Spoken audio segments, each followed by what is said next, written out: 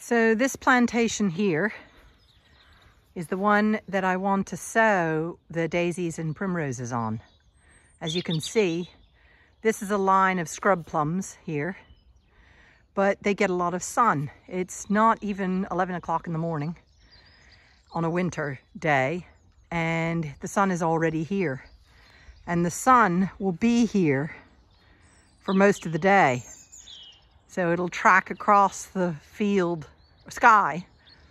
It'll track across the sky that way, and it sets during the summer months over there. No, actually it sets over there somewhere. So in the winter months, it sets over there. So basically what I'm doing is planting the daisies and primroses where they would like to be naturally. And I'm just encouraging them to grow. And let me pick my bucket up and go up this row. And in here, I have, this is a rowan. And down here is one of my self-sown walnuts. This is a walnut tree here. They grow very, very slowly. This here is a spindle. And then this is a Gilda rose. Oh no, this is a spindle. Sorry, I'm mixing my species. That's a spindle as well. This is a spindle. This is a Gilda rose. This is a Gilda rose. Here's a Gilda rose. So I'm gonna plant, I've already put some bluebells here. You can see those bluebells I planted in here a while ago just as bulbs. So they're coming up. And there's, which is this? Oh, this is a primrose. I just decided this is the natural primrose that is, you know, the kind of wild primrose. So I'm gonna slowly fill, this is yarrow that I transplanted from somewhere else. And there's some yarrow, old yarrow you can see that was planted here last year and grew. So slowly but surely, this will, it'll have lots of flora, flowers, like daisies and primroses and oxeyed daisies, which just go like crazy.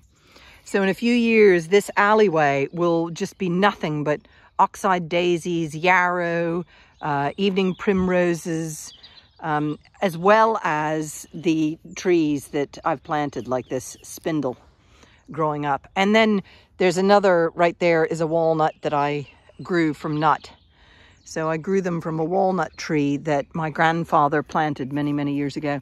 So I'm going to plant these all the way scattered along in here. And hopefully we'll have a sort of display this year.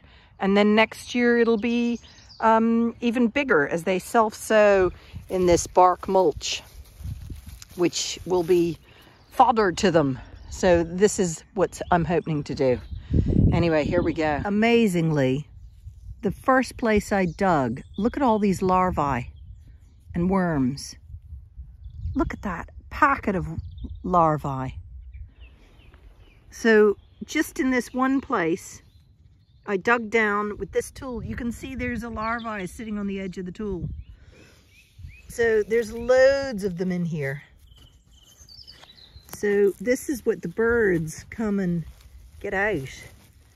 Look at that, worms and larvae all through this. Really rich biodiversity here in the soil. That's what we need. That's what we need, because that helps feed the birds.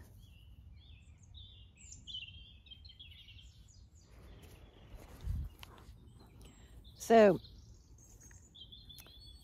when a plant is native to an area, like these oxeyed daisies, they're native, you can be really rough in a sense. In a sense, you can be really rough when you're planting. Basically, what I'm doing is popping the soil up, placing it in, squishing it around it again, popping the soil up, putting it in between the crevices, and just squishing it in. It's very a quick kind of planting, and basically it stimulates because the plant is going to be in its native soil, in its native climate, you can be really rough with the seedlings because the roughness actually stimulates them. It's like when an animal is grazing grass, there's a trigger that stimulates the grass to grow again and more strongly. It's that kind of a thing occurs. So I just pop it up, place it in, and then on this end I can put another one. And also there's so many of them that it doesn't matter how rough I am, because if they don't all make it, that's life. The decomposition of this plant in the soil will be food to either insects or microbiology or any of those other kinds of things. So doing it quickly with such a bucket full of stuff could be time consuming, or you just do it quick, shove it in, quick, shove it in, there you go, and that's done. That's 2 planted. But it's this kind of thing, when you have to be precious with the plant is when it's not native. When it's a not native species, then you have to be precious because you want it to live in a climate that its genetic makeup was not born, bred, and evolved in. So when it's a native, you can be as rough as you like, as long as you don't tear the roots off or something like that.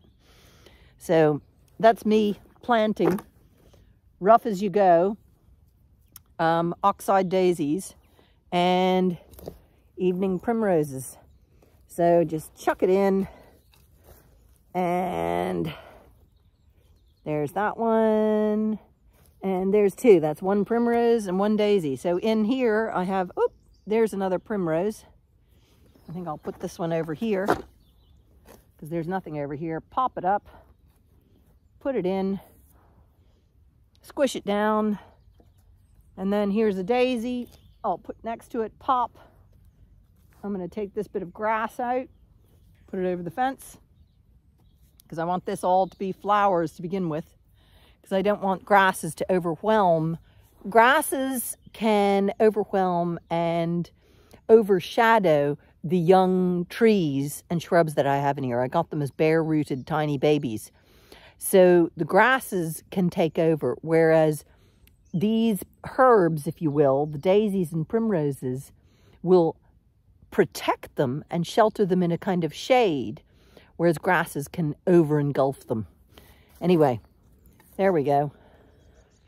Well, you can't really see anything. My bucket is empty. My tool is done. But there's lots of them planted about the place. There's another walnut tree. So give it another couple of weeks, and hopefully, you can see another daisy there.